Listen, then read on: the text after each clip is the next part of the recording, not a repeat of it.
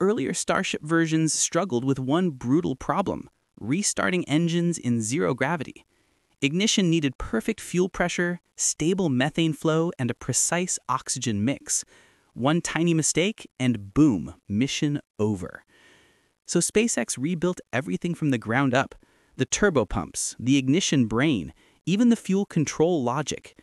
They designed a system smart enough to restart itself in the vacuum of space, where there's no gravity, no air, and zero room for error. That system is called the Raptor Relight System, and it's nothing short of revolutionary.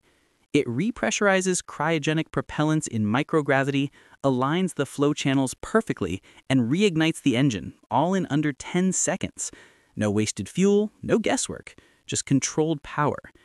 This means Starship can correct its orbit, refuel mid-space, or perform pinpoint landings, all using the same engines that launched it. Engines that used to explode during landing tests can now restart dozens of times without breaking a sweat.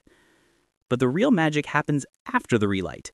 With reliable restarts, SpaceX can launch more payload, reuse boosters faster, and even plan Mars return missions. The Raptor V3 isn't just an engine, it's a machine that learns, adapts, and endures. Each one delivers over 600,000 pounds of thrust, and there are 33 of them on Super Heavy, all capable of restarting in orbit. That's not just power, that's freedom. Freedom to go anywhere. But here's the question that keeps engineers awake at night. How many times can Raptor restart in deep space before it fails? That's where things get really interesting, and we break it all down in the full version of this video linked right below the play button. Don't miss it. If you love rocketry, reusability, and raw engineering brilliance, subscribe to Rocketry and like this video. It helps us bring you more real-time SpaceX insights every week. And don't forget to follow us on Facebook for daily clips, Starship updates, and behind-the-scenes rocket stories.